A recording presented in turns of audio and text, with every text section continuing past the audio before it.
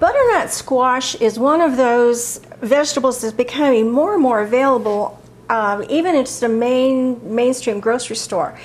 If you have had a garden of your own and grown these, you know that they are very prolific and they have great keeping qualities. They store very well. And it's classified as a winter squash, which means that after it's picked, the quality of the squash improves with storage. Rather than going downhill, it's improving. So this is a wonderful kind of a keeper. You can, if you stop by a fruit stand and see a special on them, pick up several. Keep them in a cool place, as cool as you can get without freezing the little guys. And you can keep these things for 3 or 4 months.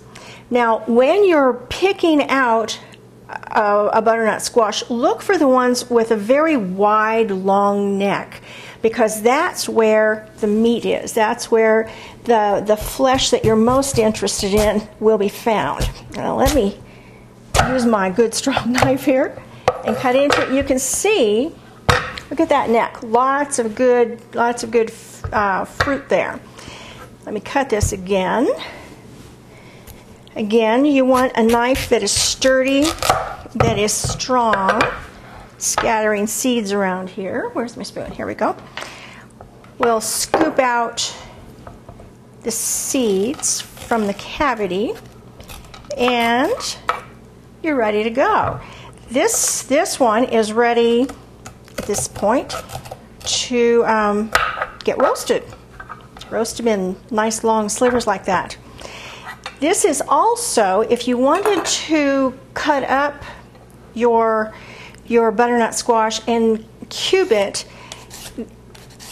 you want to get that peel off, because the peel never softens. It's very woody, very woody. There's no amount of cooking that's going to make that soft. So you're going to want to peel off the skin, and when you have the squash in slices like this, is the easiest way to peel a butternut squash. I've tried doing it whole, and let me tell you, don't try it. Save yourself the grief.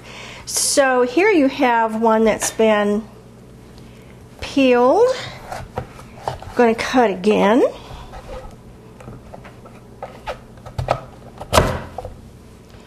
Get my peels out of the way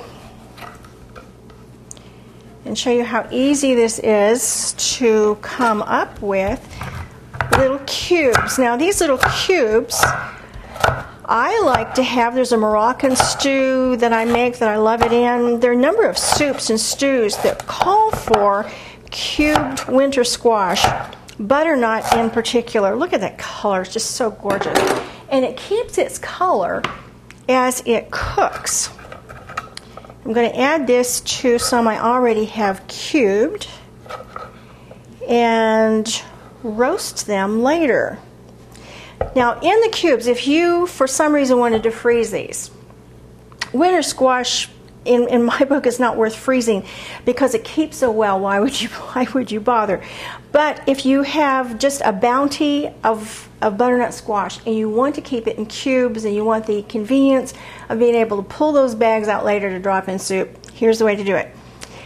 Bring a big pot of water to boiling and drop these cubes into the boiling water for 3 minutes. 4 minutes if you live at 5,000 foot elevation or above.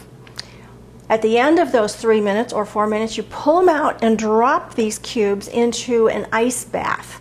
You want to chill them quickly.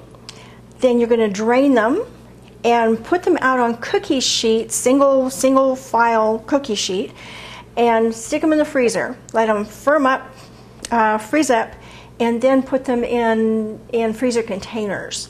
They'll stay loose, very usable, and if you've got the freezer room and you've got the time, this might be exactly what you want to do with these little guys. So butternut squash, it's abundant, it's healthy, it's delicious, and gosh, we use it in just a lot of recipes. So now you know when you go to the store how to get the most for your money.